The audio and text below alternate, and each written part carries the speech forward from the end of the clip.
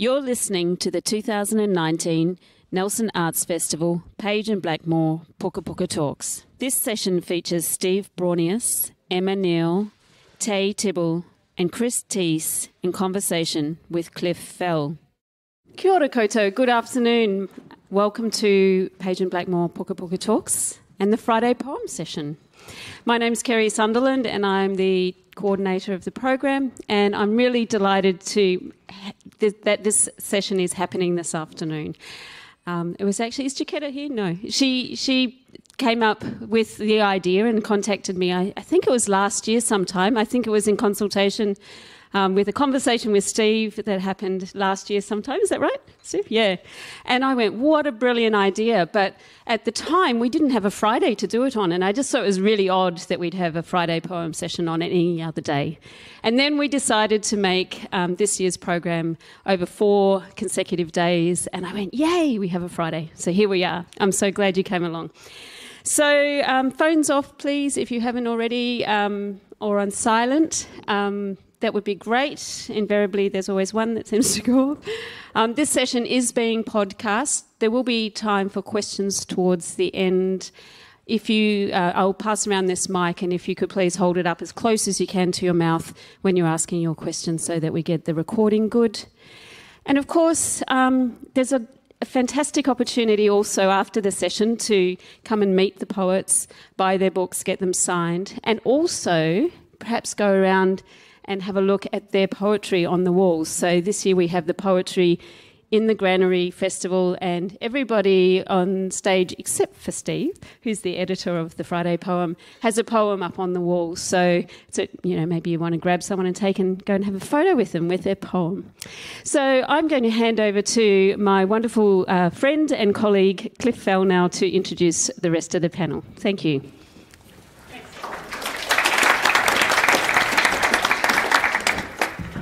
Kia ora koutou, kua haere mai nei ki tēnei whare witi mō tō whakarongo i ngā kōrero e pē ana tēnei Pukapuka, the Friday poem.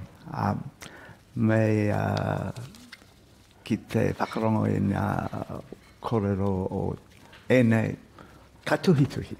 Nō reira, tēnā koutou, tēnā koutou, tēnā koutou katoa. And so welcome to this session, this Page and Blackmore Pukapuka Talk session on the Friday poem. It's a great pleasure to have you all here in the Granary, and to have these 4 writers here.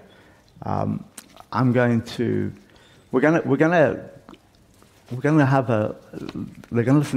a talk about what's been happening in New Zealand poetry, particularly since the Spinoff started under Steve Braunias, started publishing poems on their website, and the changes that have been happening since then. But we're also, I know that Hira Lindsay Bird wrote quite recently that nobody wants to listen to poets reading poems. People want to hear about people talking about poems, but I think you probably want to hear the poets reading their poems as well. So all 3 of the poets are going to read from their work as well. That's what's going to happen. Before that, I'm going to introduce the panel that we have here. Neale is from Dunedin. She is the author of, she's the editor of Landfall, I should say, but she's much better known in her own right as a writer, both internationally and here at home. She's the author of 6 novels, and with To the Occupant, her latest collection of poetry, she's the author of, she has also published 6 collections of poems now. That's all since 1998, which seems to me a remarkable feat of sustained brilliance. We've got Tayi Tibble, is from Wellington. She whakapapas to whānau Apanui and Ngāti Parau. She studied history at Victoria University and then went on to do the MA in creative writing, I think in 2017. And burst onto the poetry scene when she won the Atom Foundation Prize that year. And I think the folio then became, as I understand, her book came out in 2018 called Poūkahangatus, and that went on to win the Jessie Mackay Prize for Best First Book of Poetry in the Ockham Book Awards this year. Yeah, this year. Chris Tse is the author of 2 books of poems. The first, How to Be Dead in a Year of Snakes, is what it is. How to Be Dead in a Year. It's a fantastic book. Came out in 2014, and he has since then. It's a narrative sequence based around the murder in 1905 of Jo Kum Yung, who, and this is really the first recorded hate crime in New Zealand. It's a fantastic book. His most recent book came out last year, is He's So MASC, and this has come out to high acclaim, was shortlisted for the Ockham Prize this year. I'm going to say, before I talk about the last one, one of the things in this book, it kind of revisits his established themes of race and identity, but with a far more personal take on what it is to be a poet these days. It's hard to pin Chris down for certain, though. He's a bit of a sort of shapeshifter. The poems shapeshift on the page, and while a poem like Selfie with a Landscape opens, let's unpick what you think you know about me, what I've revealed, what I've left at the door of my favorite wolf. Serves notice that nothing is quite as it seems in these pages. Now that notion of the wolf, this is why I wanted to just get that right, it kind of prowls through Chris's book, but it's, I don't know if it's a happy coincidence or the close reading of Kerry, who selected the poets, or whether they're part of some sort of secretive cabal writing group. But the notion of the wolf is a common motif in all 3 of their books. In Tayi's book, the wolf appears early, howling to the blue corn moon, and later in the high school playground poem based on the Twilight series. Needless to say, there are werewolves running around the place everywhere. It's a presiding, though darker and more sinister presence in a poem titled Shame, in which a teacher wields male power in requiring the poem's speaker, 16 years old and clearly to be taken as the author, to stay behind after class. In contrast, Emma has a very different, though equally kind of feminist take on the wolf in one of her poems, a key poem, I think, actually titled Big Bad. The wolf takes on an unexpected female aspect, emerging out of the poem's own skin, as it were, to ask of us, the reader, essential and profound questions. Now, Steve Braunias needs no introduction from me, but he's going to get one anyway. Warmth and humor of his writing are renowned. His observations on our cultural life, incredibly insightful, nigh on legendary. He's a columnist, as you know, reviewer, editor, and author, now with the Newsroom and New Zealand Herald still, I think, yep. But until recently, the Spinoff. Thing about Steve, I feel he's just got such a capacious intelligence and intellect. It's little surprise that very few of the the organisations, the papers and journals that he's worked for have been able to contain him for long, which is actually, I think, a great thing for us. He's also the author of 10 books of non-fiction, ranging from birdwatching to New Zealand crime scenes. But I suspect that of all literary endeavours, poetry has always been closest to his heart. And this anthology, the Friday Poem, selected from poems he published in the 3 or so years that he was editor at the Spinoff, at the Spinoff's book page, is dazzling proof of this. So we're going to have a little sort of talk about the book itself and this great moment, as Steve has described it, that has happened in New Zealand poetry, and then we'll hear the 3 poets reading. So, question for you, Steve. In your introduction to the Friday Poem, you say the book wouldn't have come about if it weren't for Hera Lindsay Bird. So obviously we're going to have to talk about Hera. But before we do, given that you as a young man, quite a few moons ago now, accompanied Dennis Glover on a one-day reading tour of Wellington and Palmerston North, and of course invoking his immortal lines, I think of what may yet be seen in Johnsonville and Geraldine. And particularly as we have here in the person of Tayi, somebody who was brought up in Johnsonville, I believe. What do you think, Steve, Glover would think about what's going on in the current poetry scene? What would have delighted him? Would anything have surprised or bemused him? What would he have made of it all?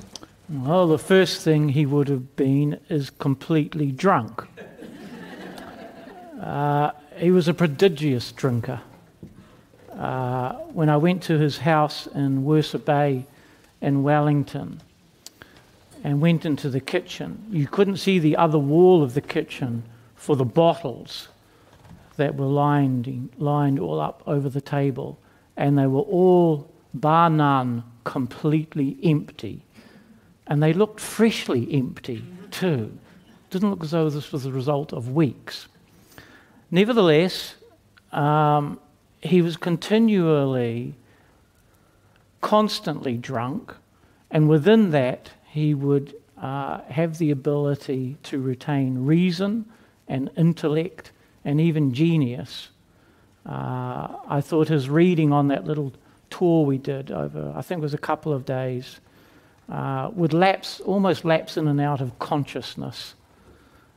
Sometimes it was just ridiculous and it was just an old drunk with a red nose.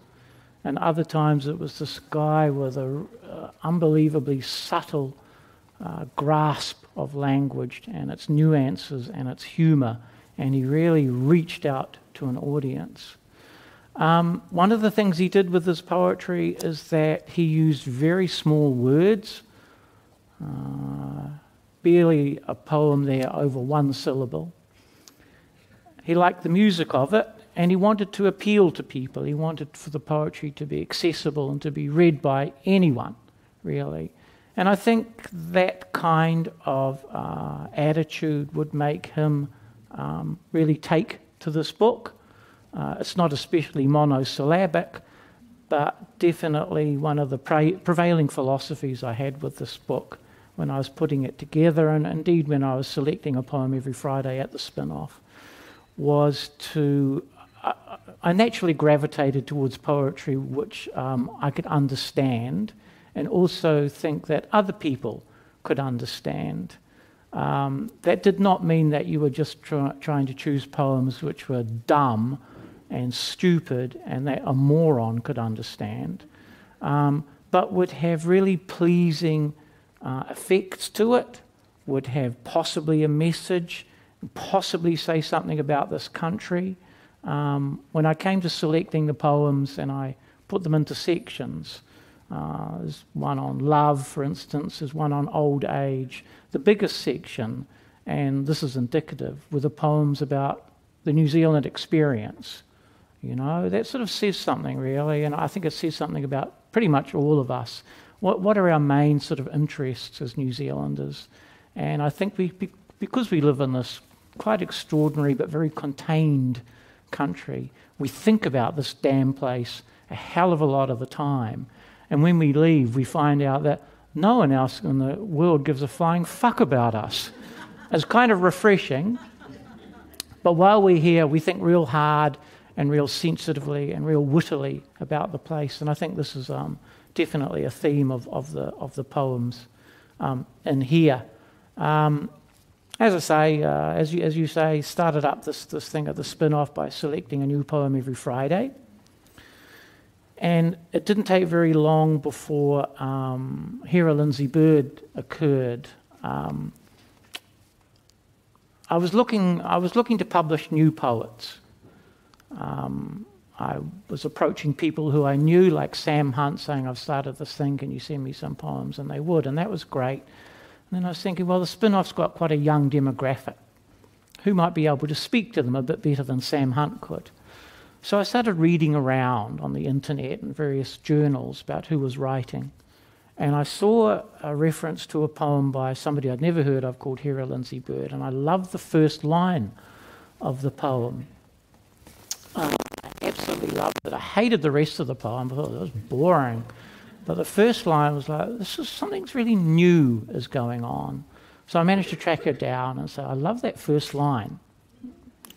Do you have other poems that you might be kind enough to send to me? And she was very diffident and reluctant about it. But eventually she sent one in called Hate. And it was a sort of a litany of things that she hated.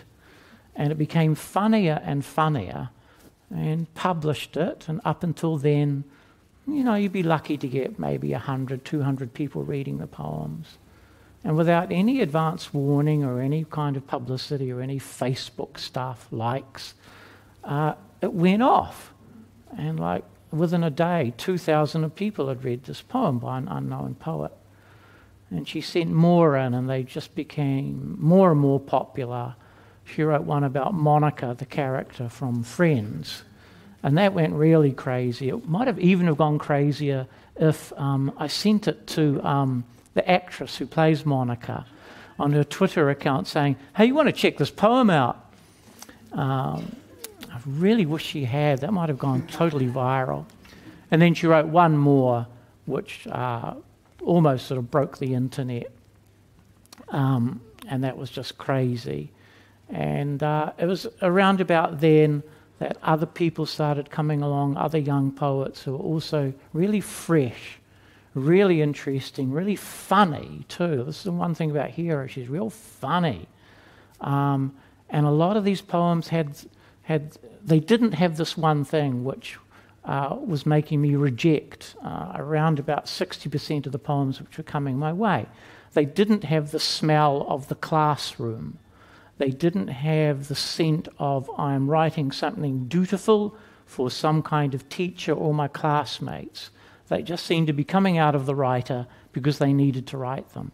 And this seemed to be coming out more and more often, and it was almost exclusively, with one or two exceptions, and Chris is a shining one, with one or two exceptions, they're mainly being written by young women. And a couple of years, 2 years or so passed, and then Tayi Tibble started writing and read her work, and that's when I thought, enough is enough. I need to publish an anthology of this because I think something exciting is happening in New Zealand poetry. And I did wonder whether it was just me, but I had a chat with Ashley Young, who's an amazing poet herself, and who is in this book. And she said, without me bringing the subject up, she said, "Oh, look, I really hope you do a book. Something is happening." And I thought, God, she just said the exact same words which have been on my mind for like months and months and months. I said, "Really, do you think?" She said, "Yeah, you should do a book. Something is going on." And so I made a study of sort of anthologies of New Zealand poetry from the first one, which was published, I think, 1923, through the classics by Alan Curnow in 1960 and Vincent O'Sullivan in the 80s.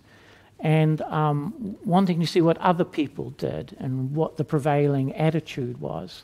And there was one book, an anthology, which came out in 1970, and it was kind of the template for this one. It's called The Young New Zealand Poets, and it sort of introduced really this amazing generation of poets who were real young, not very well known, people like Bill Manhire, Ian Weddy, and Sam Hunt, like 4 or 5 others who've since become, part of the establishment. And it's, even though it was written like, 59 years ago, to read it now is like still real exciting. And you got this sense that something is happening, or certainly was, and that sort of attitude of exhilaration, of discovery, that was the spirit which imbued this particular book, and is the kind of overall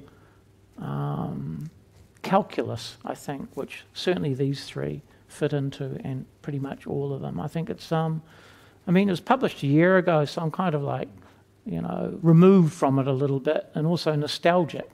But whenever I see it around, I think, that's a hell of a good book, I can say that quite easily because I didn't write it. But I think there really was something going on. It was a year ago, and I see no reason to think that exciting, accessible, very New Zealand poetry is still not happening in abundance. And in fact, just a couple of weeks ago, I read the latest one by Emma here in Spinoff, and that was the first poem I've seen since I was publishing them that I thought, actually it wasn't the first, you did one a few weeks ago. I thought, God, this is fantastic, there are certain forms of writing in this country which I think we are especially really good at. The short story and poetry, I would put in the top 2 or 3.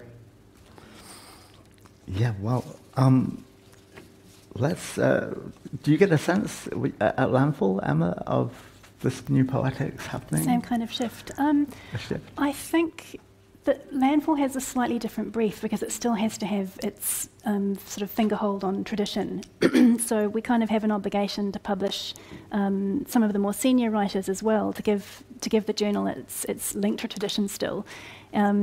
But we also publish new writers, so it maybe doesn't have quite the same sort of feeling of upswell of youth that the Spinoff did. And I'm sure that online publication led to a much wider readership for the work that was being published, the poems that was being published on the Spinoff. And it did kind of get a sort of wider demographic than Landfall, which that sounds as if I'm slightly talking down Landfall, but I think it just plays a different role.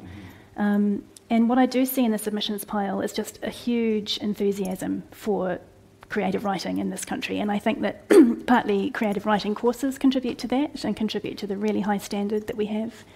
And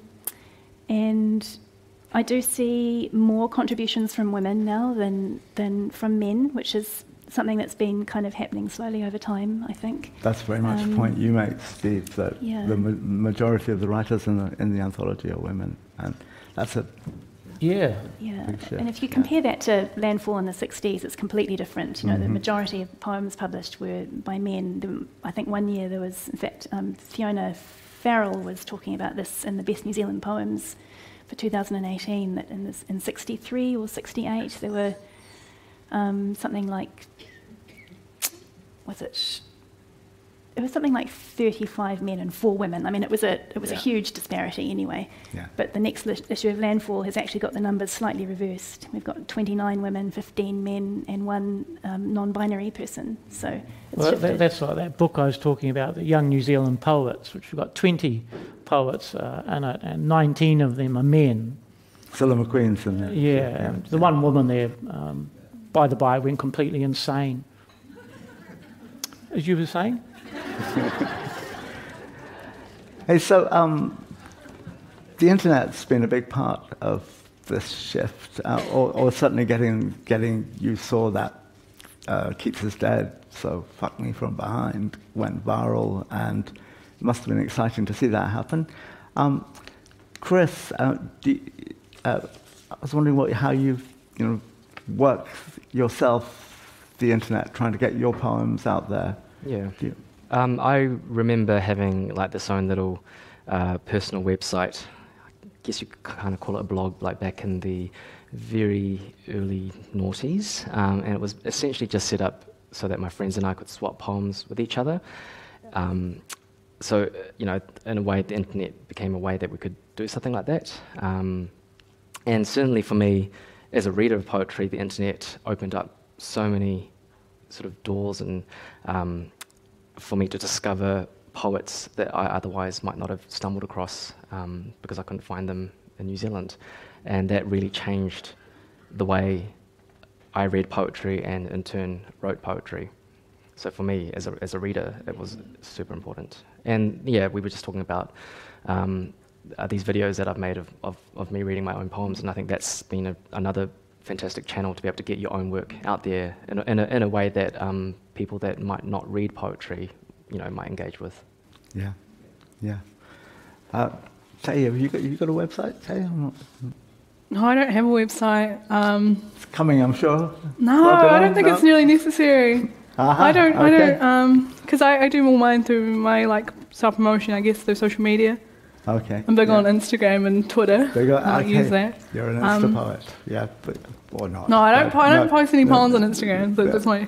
But no, yeah, like social media has been huge for me with my work and getting it out there. And I also for other parts, I think, of my generation, we're all really connected online through our social media platforms. And that's how we share our work and read each other's work. And I've been having discussions like quite recently with some of my creative friends in Wellington, talking about how with social media now we don't. It's almost not necessary for us to use to go through mainstream media or things like that to get our work out. I hear you're editing the next edition of Sport. Yeah. I am. So, and there's lots of new poets, new voices going to be in there. Yeah, there's a lot. Yeah, it's really exciting. Look forward to it. Hey, I think it's maybe time that we should listen to some poems. You're going to read a poem from... Yeah. Mind if I read a couple, just really quickly? Yeah, that would be great. So we're going folks into the kind of poetry reading phase of the session now. I like to read this one. It's by a guy in Dunedin. He's a communist down that way called Victor Billet. And his poem is quite indicative of a number of poems, including Hera's actually. They're written as a list. The list seemed to come off as a form that influenced a lot of poets. And it gets, it's sort of a comedy really, and it gets funny around about the time of the line mid-career journalist. It's called Hierarchy. Invisible homeless, dead people, care worker, solo mother, loan shark, bottom feeder, dolt, casual employee, PhD in fine arts.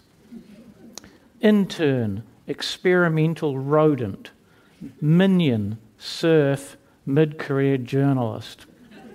10 years to go and holding on desperately.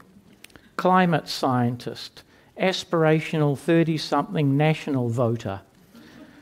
Embittered bureaucrat, will never afford a house but still think they have a chance. Chief executive of 12 people. Tobacco lobbyist, bishop of Destiny Church.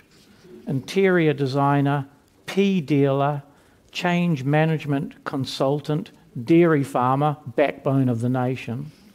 Entrepreneur, all black, admiral of the whole damn fleet, God, been on married at first sight, Vici.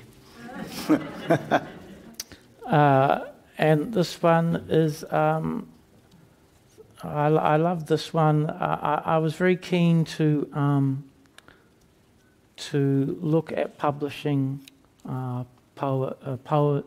poems by people who were not 20 or 30, but were in fact so old that they perhaps may have died.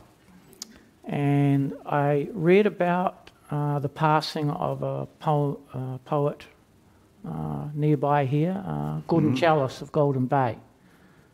And I read a little story about him, sort of an obituary, and I thought, what an interesting chap. I wondered what his poetry was like, so I made a few calls, and his publisher sent in 4 poems, and I published a lot of them. I just thought they were amazing. He's got a love poem in here, which is Sam Hunt described as one of the most beautiful love poems of the past 100 years, which I think is a pretty fair assessment. This one is more of a comedy, and it's called The Old. People over the age of 65 should be put to sleep for the winter. No one will miss them, or if they do, any awkward questions to their friends or family are easily dealt with. Hired a camper van. Went to Queensland, the World Cup. They would be woken in the spring as feisty and convincing as ever, telling how their absence was novel, exciting, hassle-free, and it went like a dream. That's lovely. Emma, do you want to will you read some of your poems from To the Occupant? I will. I'll start by reading one that appeared at the Spinoff on the Friday poem, and I think it made it into the anthology. I actually can't quite remember now. But it grew out of rereading Hansel and Gretel to my then 5 or 6-year-old, and actually being more shaken by one particular detail as a parent than I was as a child myself. It's called The Belt. How could they ever love anyone else after what he had done? Listened to that woman whose voice graunched like a spoon that tries to drag the pattern off the plate when even the broth scrapings are gone. Took them into the forest as if already the appetite of wolves was merely sleepy milk-time fable. Tied a dead branch loose against a tree so it tapped in the wind like the sound of his axe, mimic of love's vigilance labouring on, seeing clear into a shared future that it would build and warm, icy gaps under the doors barricaded, night fires singing like their lost blood mother after wine. But he had gone back to that other, to sup with her, they guessed, his mouth on her the way they had once glimpsed, like a dog knocking its bowl across the floor as it drank, the woman clutching along the mattress, the pale loaf of her rising to him, their father dropping back as if he was her windfall plum, while the crackle and buzz of hunger in the children's heads turned them outside early to nibble on leaves, bark, even the boy's brown leather belt, which made them wonder and whisper about rumours of magic, for week by week the belt's dark, parched tongue lengthened when all else around them waned, marked by famine.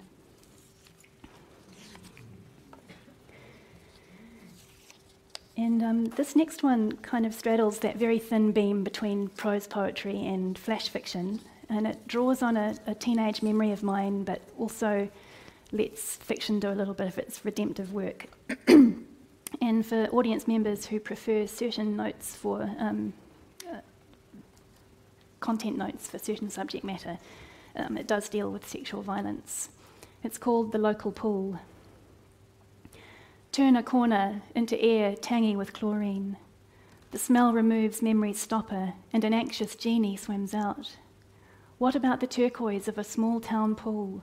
What about concrete, dark with Rorschach marks that wet bodies left behind after boys egged on and watched? Police, phoned by a passerby. The next day, when their own girls cried, "See ya!"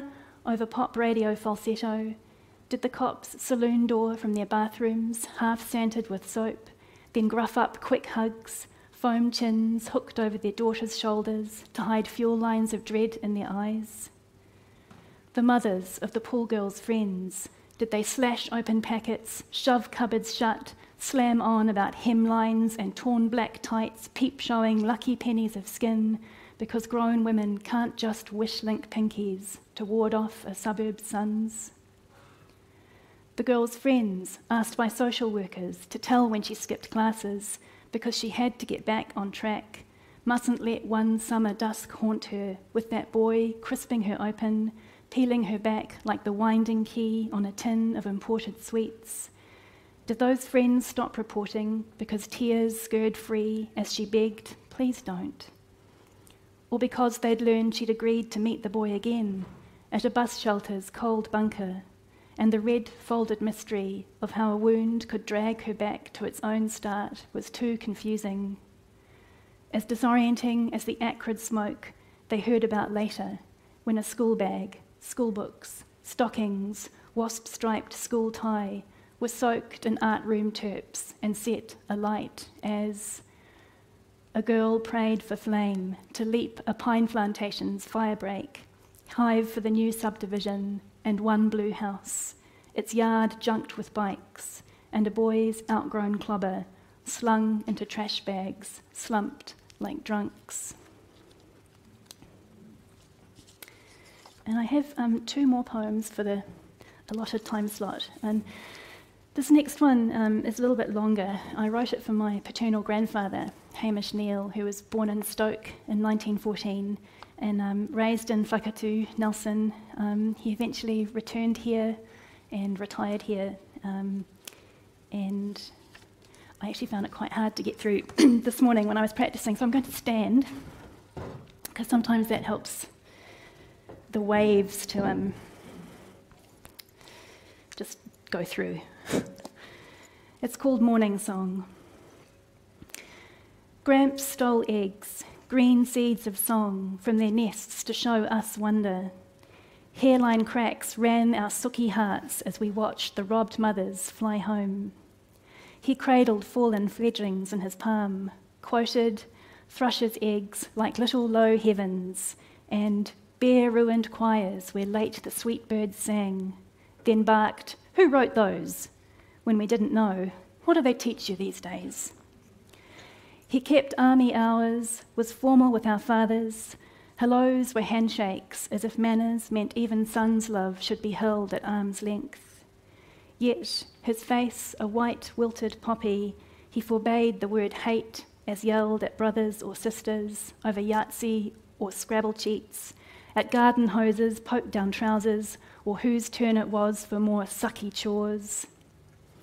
He had seen hate, had lived inside it, knew its cattle trucks, lice-run bunks, its thorn-crowned wires, borne its hunger over borders and weeks, stepped over its corpses to follow orders, eaten its soup afloat with leather threads and once a donkey's eye. Taken prisoner, he doctored the war interred, separated off the sick for hospital camps. Where the well was sent, he couldn't bear to say. All through his house and daily he whistled, mourning his broken. Heard so often, blackbird has spoken, stopped meaning birdsong. It meant gramps and damp tea towels, thin coffee cups and saucers glazed with flowers that could be owls, owls that could be flowers. As in the Ghana novel, I doubt he ever read. His hours too crowded with the history books he scoured, still on the trail 50 years later for what drives human to its own dread perimeters. Praise for them springing fresh from the word meant tales of war, curtly turned down byways of jokes, witty anecdotes, for we were only the children of his children. There was no translation from lived to tale that could ever. Those random, horrifying odds that gave us all his sun-speckled kitchen, better not recount them. Better warble down the past's wind, mine is the sunlight, mine is the morning. We grinned, raised eyebrows at its no-fail return, praise with elation, praise every morning. The tune all whiskered trill, all roomy-eyed wink, as he'd pop a dishcloth over his shoulder, a clown's epaulette, praise for the sweetness. But the baseline silence seeping, ominous his horizons blazing in the dark, we heard that too, the thrum of how our own luck shone.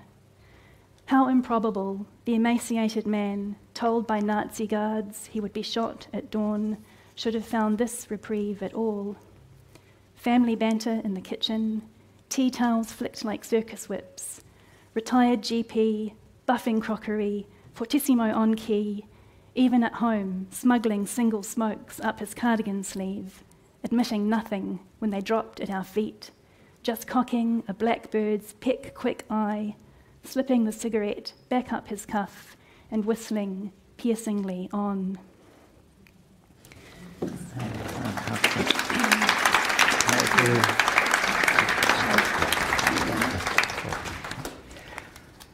Question? Cool. Yeah. I'm going to read a couple of poems from MASC that also appeared as Friday poems. So the first one is the one that Cliff mentioned in the intro. This is called Selfie with Landscape. Let's unpick what you think you know about me, what I've revealed, what I've left at the door of my favourite wolf to force eye contact the next time we pass in the street. These stories all had emergency exits, just like the rules adhered to by poets and liars that we've never thought to record for consistency's sake. Sometimes I look at my face in a mirror and all I see is a bruised blanket of dusk settling on an increasingly unfamiliar terrain. I'm a man who lets trouble back into his life, even though I have raised every highway to and from that particular story. I'm both a short breath and an age expanding into minutes and days to be recycled as fact by other writers in 100 years. Will they give me weight to my failed desires? Tell them I am no vessel for their designs, sticky nights forged into a vigil.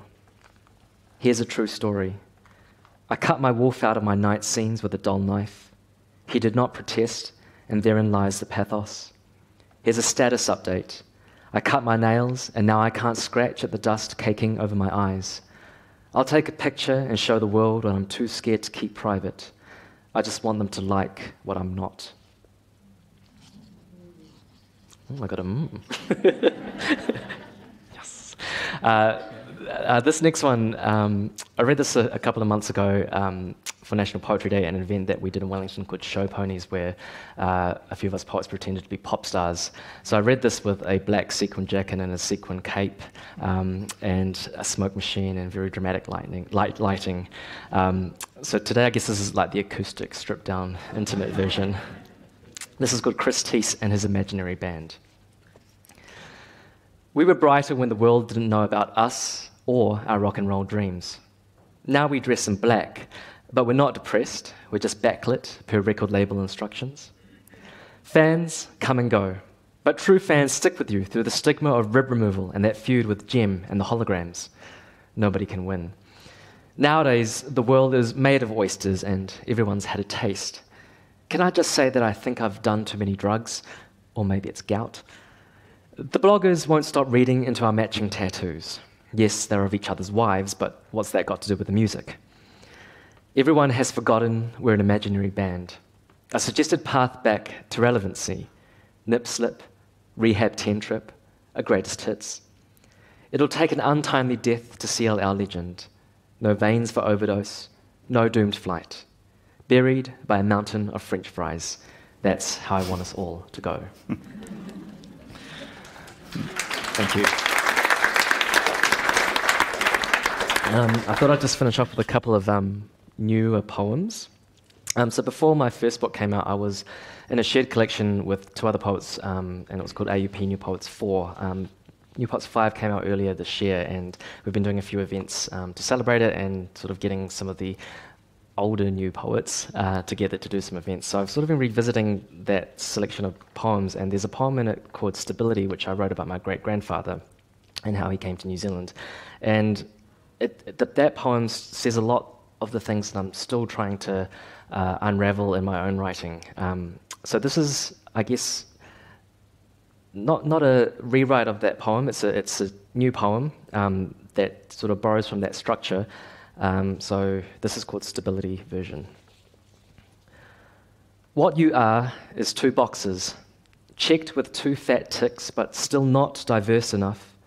Only history repeating in an auditorium too small for history lessons. So you think you might be bold enough, smart enough, worthy enough, loved enough, in the middle enough, soft like an exposed belly, plenty to go on with making a small incision at the base of your spine to prove you're human enough, mature enough to buy a house, grow up, grow wiser, grow tall enough to reach the invitation on the top shelf, even though it feels like you're not Chinese enough, not Kiwi enough, not scared enough to say so, to say this can't be happening, shouldn't be happening, not under your watch. Under your feet the worms don't think about whether they are early enough to miss the birds, satisfied in their place, enough, hot enough, MASC enough, femme enough, water running backwards on another planet, faith in a fair world restored enough, young enough, emerging from the ocean with a perfect beach body, not too far gone enough, kind enough to keep them close, mean enough to keep them wanting, and still you think your voice isn't loud enough to drown them out, not sharp enough to make them back down, a tidal song, a crowbar's reprieve, as great-grandson facing the same demons, as son, brother, lover, friend, doing your best to keep the mirror truthful. And all this time, all these years spent walking in the shadow of the past, you ask to keep present enough, stable enough to know you're making the right choices, the right noises, even when the empty box still misses your name, still tells you you're not enough. And so, what you are is a man looking to the past, asking to let it go and start anew. Thank you.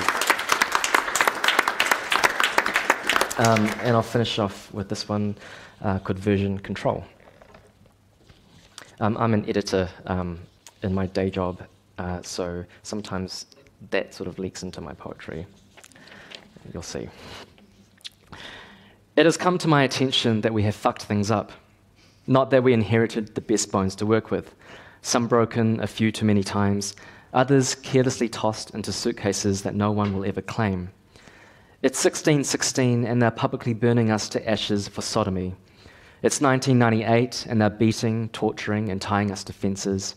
It's 2019 and they're rediscovering old ways to race us.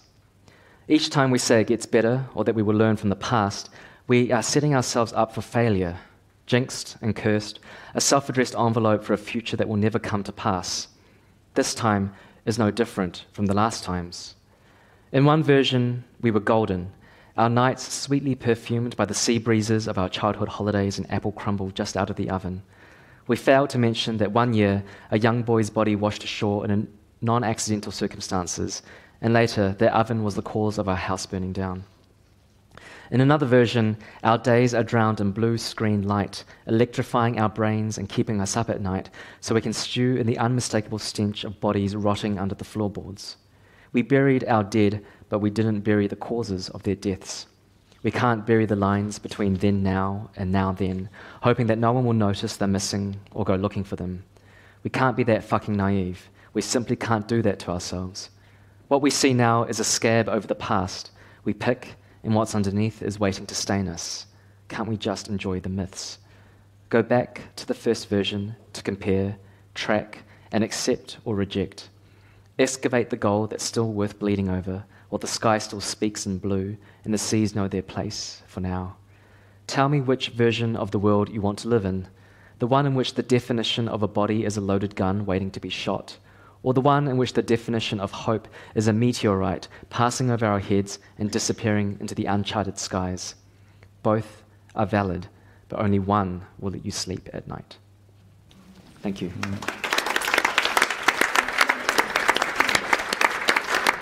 Thank you, Chris. So, Tayi, you're going to read us some of your poems, please. Yeah. Firstly, I want to just say thank you to Kerry and for the festival and for Nelson for having me. I'm born in Wellington, my mum was born in Wellington, but when she was about 6 years old, she moved to Nelson. She grew up here, and my grandparents live here out in Brightwater. I spent many a summers here, and I do consider Nelson one of my homes. So thank you for having me. That's cheap. This first poem I'm going to read is in the Friday poem, and it's called In the 1960s, An Influx of Māori Women. And it kind of speaks to a time post-World War II when a lot of Māori women from up the east coast, where I whakapapa moved to the cities to work. And that's sort of how my family came to be in Wellington. So, in the 1960s, an influx of Māori women moved to Tinakori Road in their printed mini dresses, grow flowers on white stone rooftops to put in their honeycomb vases, dust the pussy-shaped ashtray their husbands bought on vacation in Sydney. Walk to Kakaldi and stains while their husbands are at work. Spend their monthly allowance on a mint green margarita mixer. Buy makeup at Elizabeth Arden in the shade Too Pale Pink. Buy vodka and dirty magazines on the way home from the chemist. Hide the vodka and dirty magazines in the spare refrigerator in the basement. Telephone their favourite sister in Gisborne. Go out to dinner with their husbands and dance with his friends. Smile at the wives who refuse to kiss their ghost pink cheeks. Order dessert like pecan pie, but never eat it. Eat 2 pieces of white bread in the kitchen with the light off. Slip into an apricot nylon nightgown freshly ordered off the catalogue. Keep quiet with their husbands' blue-veined arms corseting their waists. Remember the appointment that they made to get their hair fixed on Lambton Quay. Think about drowning themselves in the bathtub instead. Resurface with clean skin, then rinse and repeat.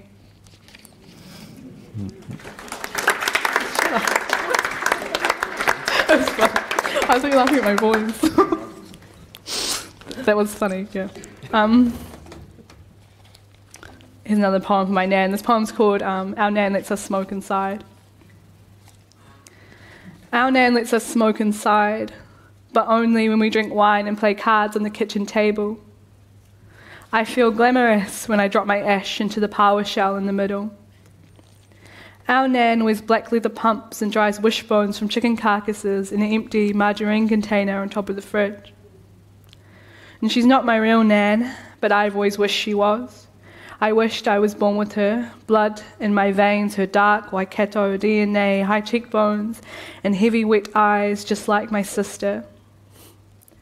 Our nan met her late husband in the late 60s. She was dressed in a little mod dress, her black hair flipped, and he was a cowboy with mutton chops and tan-lined legs and short cream shorts who rode off to work every morning with a commercial digger for a horse butt.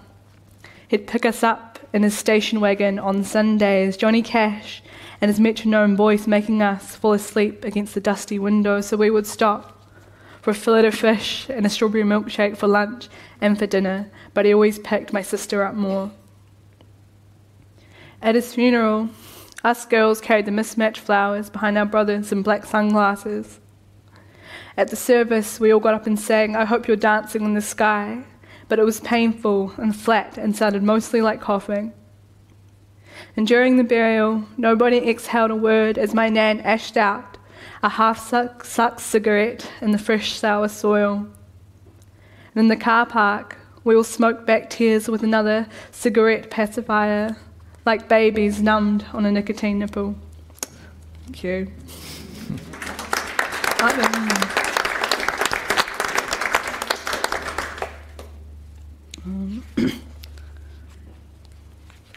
going to just read one more. Who here has read Twilight? This book? Oh, okay. Maybe I should. Oh, should I then? I don't know. I'm going to read it anyway. Well, Twilight is this epic saga, I don't know, about a vampire man named Edward Cullen, also known as Robert Pattinson, who falls in love with a human girl, and they just brood a lot in a forest. I think that's the context needed for this poem. But it's like talks about my experience growing up in a multicultural high school. It's called Vampires versus Werewolves. What was it like to grow up during the twilight season? My high school was surrounded by pine trees and a dank fog from a student body of chain smokers. It was romantic. And in science, we didn't study mitosis, but the purple swimming pools on each other's necks. They sprouted spotty like hydrangeas out of navy V-neck sweaters. I grew up worrying that strangers could read my mind. Because I couldn't keep my thoughts clean or my head in, no one could. We were just two sides of the same hood, red and blue, white and black. And we had brown boys running around topless during PE and calling themselves the Wolf Pack. And the white girls took them home to see if their parents would bare their teeth. So the boys were served up like hunks of raw meat, but at least they got to eat out at fancy restaurants and in bedrooms covered in posters from Cream and Dolly magazines. Well, I had Edward Cullen on my wall. And Taylor Lautner dated Taylor Swift, and Robert Pattinson dated FKA Twigs, and I guess I see myself in her in the same way I see myself in the twigs on the ground, organic, snapped, brown, and brown reminds me of the leaves and the sausage roll wrappers in the gutters. Because we used to say gutted when something bad or funny sad happened. You left your phone in the bus, gutted. The teacher kept you in, gutted. Can't come to the party because to babysit your siblings while your mum was at housey, gutted. But I think we were trying to say gutted as if we felt as though our stomachs had been gnawed and emptied out. Because it's easy to be seen as the big bad wolf, 14, chronically shy and anorexic. You make yourself sick with lusting. All you want is that pale sparkling on the television. It makes you do things out of character. At least it would if you had a character. That's why fingers end up down throats and up skirts and pointing in the wrong direction. It's the boy who cried wolf, but in reverse you cry sheep, and nobody believes you're bleating. They don't want to. And I remember once after swimming, a girl was sobbing because she was teased about the thick dark hair growing like a forest across her arms and her stomach. And now everybody draws their eyebrows on, just like hers. And it was sports day, but after that the administration banned the girls from wearing crop tops and bikinis, but the boys still ran around in Y fronts and purple acrylic paint. And the boys are running from their mothers and from the girls who looked like their mothers, because you're just not exotic to people who look like you, and you always want what you can't have. Edward Cullen only wanted Bella because he couldn't read her mind. That, and she smelt like wild strawberries or something. And he wouldn't have wanted her if she was like those other girls whose minds he was always sneering at, but reading anyway, like a teen magazine or like a trashy book. Wow. He was an angsty, stone-cold son of a bitch, always flaking on her, ignoring her, telling her to leave him alone. And then just like showing up in her bedroom, uninvited, in the middle of the night, watching her sleep, spying on her, and generally being weird and mean and obsessive. And all this was on top of constantly telling her how badly he wanted to suck the life from her already lifeless veins. Because we crave otherness and we hate otherness. And there was a boy who would meet another boy in the pine trees. But after accidentally making eye contact in the hallway, he put that boy's head through a school locker. And in twilight, the vampires and wolves made a pact to live in peace as long as they left each other alone. But then high school happened, and we liked the look of one another's teeth. Thank you.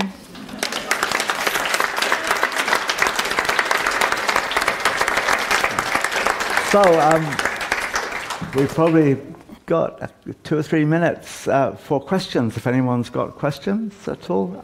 The microphone will come brought to you. If not, we might just have maybe 1 or 2 short poems. Emma's got a poem you'd like? And just any questions? We have a question over here. Yeah, sorry.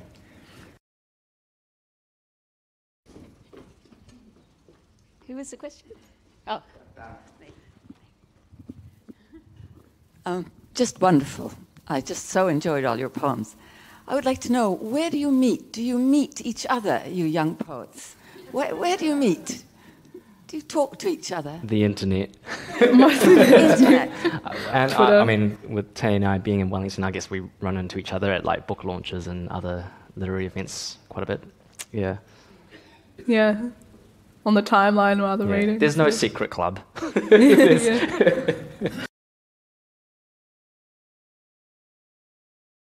Any other questions? Yeah.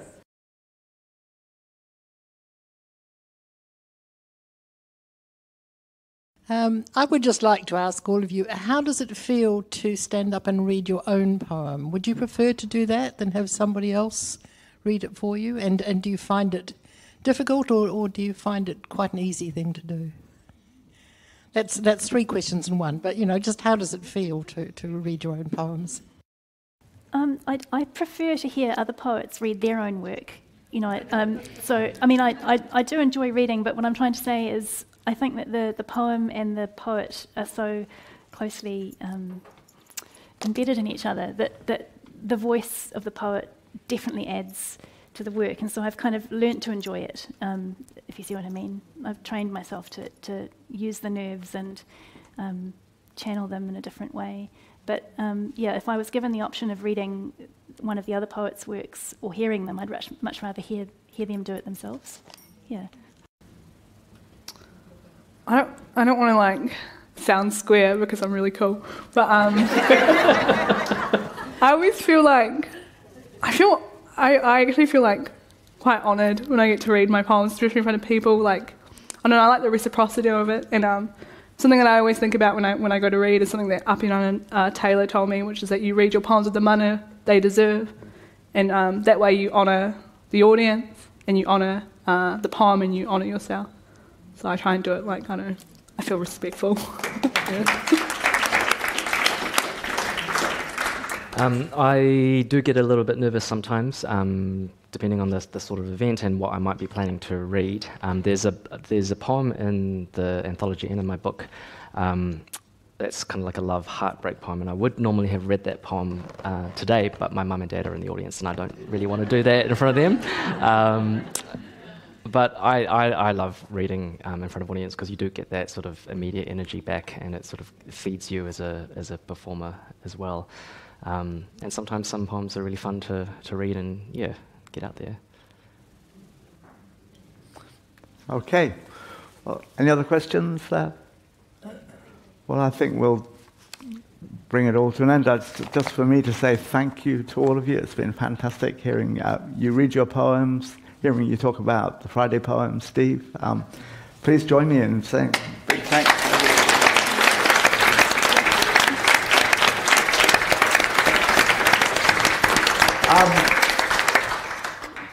You're all going to be down on the writers' table signing books, so please come and talk to the poets. Ask them. You can ask them. That's the chance to ask them about the little sort of nuances of the poem, indeed. So and all that stuff. And also, I'd like to remind. Actually, I just wanted to respond and say, of course, I picked everyone because they wrote about wolves. But that's a nice segue into the fact that Chris's poet, Wolf Spirit, Fade Out, is up the end here. And a reminder again, thanks, Yanya, that there's poetry from each of the poets on the walls. So go around and have a look, and maybe you can get a photo with them. I'd like to take a photo of you with your poems. I also want to thank Page and Blackmore for sponsoring this event, and also I want to acknowledge the publishers behind these books. So Victoria University Press, Auckland University Press, Otago University Press, and of course Luncheon Sausage Books, which brought out the Friday poem. Thank you very much, everybody, and enjoyed chatting to everyone. Thank you. And thanks to Cliff. Sorry, thank you, Cliff. You're listening to the 2019 Nelson Arts Festival Page and Blackmore Pukapuka Talks.